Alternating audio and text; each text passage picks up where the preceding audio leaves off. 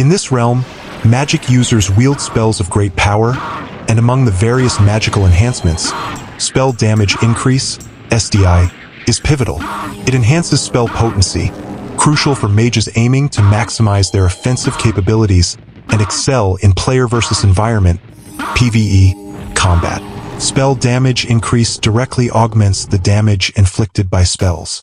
This percentage-based increase adds to the spell's base damage, significantly amplifying its impact. For instance, a spell with a base damage of 100 points and a 20% spell damage increase would inflict 120 points of damage. Spell damage stacks with other modifiers and can be acquired through magical items, armor pieces, and jewelry imbued with spell damage increase properties, as well as skills and spells that temporarily boost spell damage. There is no cap on spell damage increase for PvE. Spells from various schools of magic, such as Spellweaving, Mysticism, and Necromancy, all benefit from spell damage increase, enhancing their effectiveness. Players can acquire spell damage increase items through various means. Many magical items and artifacts scattered across the world possess inherent spell damage increase properties. Items like rings, bracelets, and specific armors offer substantial spell damage boosts. Legendary artifacts obtained from challenging dungeons or formidable bosses provide the highest bonuses. Certain spellbooks, crafted by skilled scribes or found as loot from powerful adversaries, also enhance spell damage while offering additional benefits like faster casting or mana regeneration. Character skills and abilities further enhance spell damage temporarily. For example, the inscription skill not only allows mages to craft spellbooks, but also provides passive spell damage increase at certain skill milestones. Spells such as Arcane Empowerment or Reaper Form provide significant boosts to spell damage, proving invaluable in critical combat scenarios. The most potent spell damage increase bonuses come from a range of items across different equipment slots.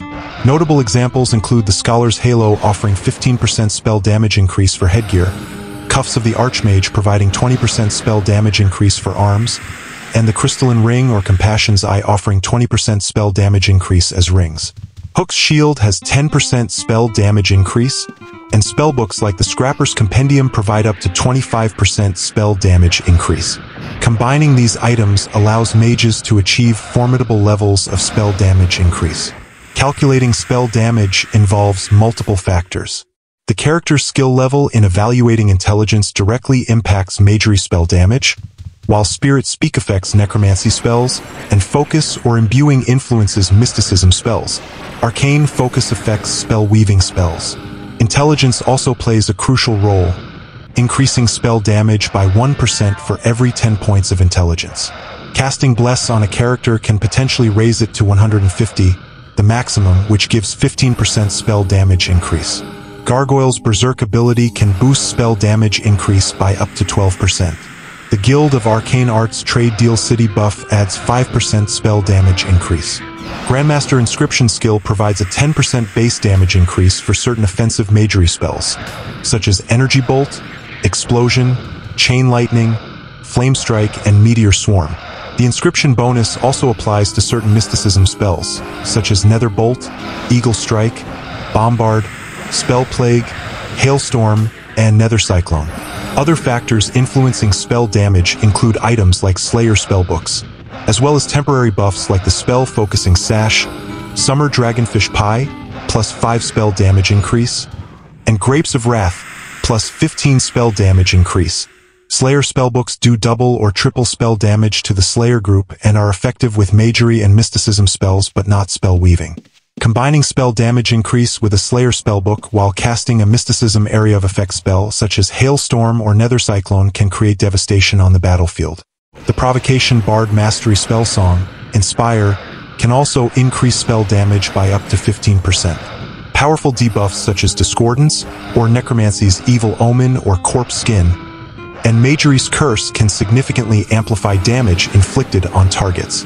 Different spells deal various types of elemental damage: physical, fire, cold, poison, and energy. Each type of damage interacts with corresponding enemy resistances. For example, fire damage from a spell like Flame Strike is reduced by the target's fire resistance. Understanding these interactions is crucial for maximizing spell effectiveness. Damage calculation involves the spell's base damage, the caster skill level, and the target's resistance. If an enemy has high resistance to a particular element, like cold, spells dealing cold damage will be less effective. Conversely, targeting an enemy's weakness, such as using fire damage on an ice elemental, can lead to greater success in battle. Mages can boost their spell's effectiveness by targeting an enemy's weakest elemental resistance and selecting the corresponding elemental damage type spell, or by using spells to lower an enemy's resistances first, such as Necromancy's Corpse Skin, which reduces the target's fire and poison resistance. There are also mobility and crowd control spells, such as those that stun, freeze, or slow opponents, which offer critical opportunities to unleash spell damage, increase boosted attacks while avoiding counterattacks. In PvE, adapting to the enemy's resistances and strategically choosing spells can turn the tide of combat, making knowledge and adaptability key components of a mage's power. While maximizing spell damage increase, mages must also consider their survivability. High spell damage often means sacrificing defensive capabilities as item slots are filled, necessitating a balance between offense and defense. Equipping items that provide both spell damage increase and defensive bonuses, such as high resistances or hit point increases, helps maintain this equilibrium. Another important factor to consider is that most items with spell damage increase typically cost 1,000,000 gold or more if they are purchased. Although a scrapper's compendium is usually not very expensive, this can make acquiring them challenging, potentially requiring extensive gold farming instead of enjoying the game.